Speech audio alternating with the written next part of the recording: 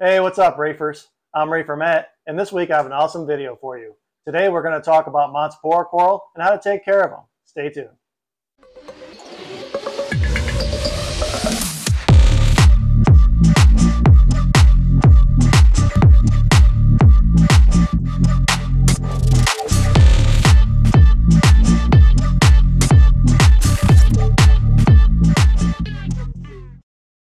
Hey there, Reefers. Today we're going to talk about Montipora coral. As you can see, this tank has a few of them in it, and it started off as Montipora dominant when I first started it.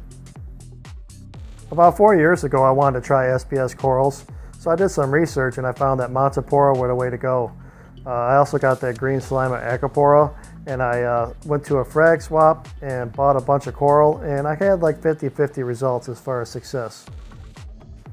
As you can see, Montipora lend color and texture to your tank. I highly recommend them to people looking to start in SPS coral. As you can see here, Montipora are encrusting corals, so care must be taken with coral placement so that they do not grow over other corals. Do note, however, that Montipora are not very territorial, so they may lose a fight against an Acropora or Leptocerus, for example. In general, if the polyps are out, such as the coral here, then they're happy in the flow that they're in. If the polyps are receded, then the flow may be too high. If you have any fish or invertebrates that like to move sand around, it's important to uncover any Montipora that get covered in sand, as it'll kill the coral in those areas that it's covered in. This Montipora is next to a gyre, so you can see that the polyps are not extended as much as they should be.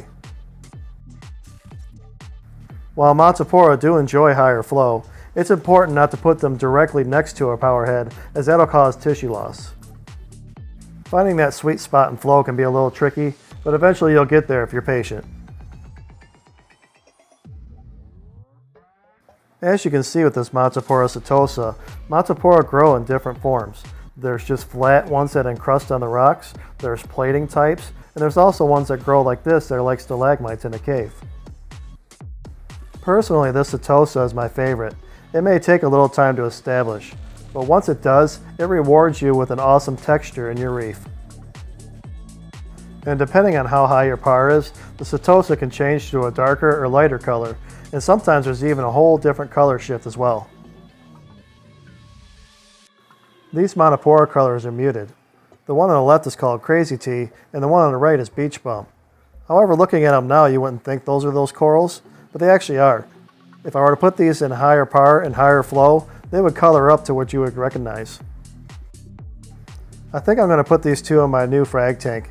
That way I can color them up and monitor more closely rather than having them in my display tank. And if you have Montipora that have shifted colors like this, I wouldn't worry too much. As long as the polyps are out and they seem like they're happy, they should be okay. And you can always color them up over time. I suggest making slow changes gradually over the course of a few months. That way you don't shock the coral and you don't have any tissue loss. Alright, let's talk about some parameters. You want to try to keep your alkalinity between 8 and 12 DKH.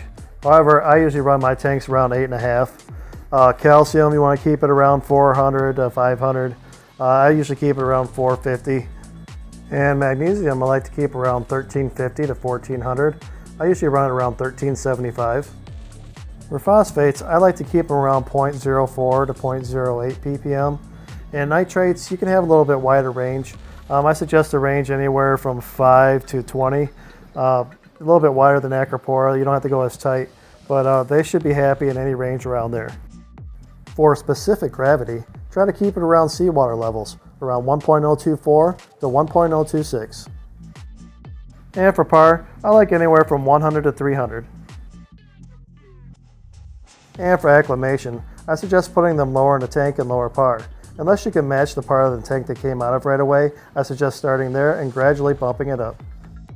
Please note that these are my suggestions for parameters, and your results may vary. And as you can see here, some Montipora like to grow over other Montipora, so sometimes it creates like a little unique mess. This thing looks pretty cool, but I think I might have to trim it back because it's blocking some flow. However, the fish seem to like it. Another thing that I noticed out of this is that my Montipora setosa is getting some grafting from this Monticap. So it's actually getting some green stripes on it, and that's pretty cool. If you're looking to get an SPS coral, I highly suggest Montipora. They come in a wide range of color and growth forms, and they're easier to care for compared to other SPS coral. Well, that'll do it for this week's video. If you have Montipora coral, let me know in the comments below how you take care of them. I'm Reefer Matt. Thank you for watching, and happy reefing.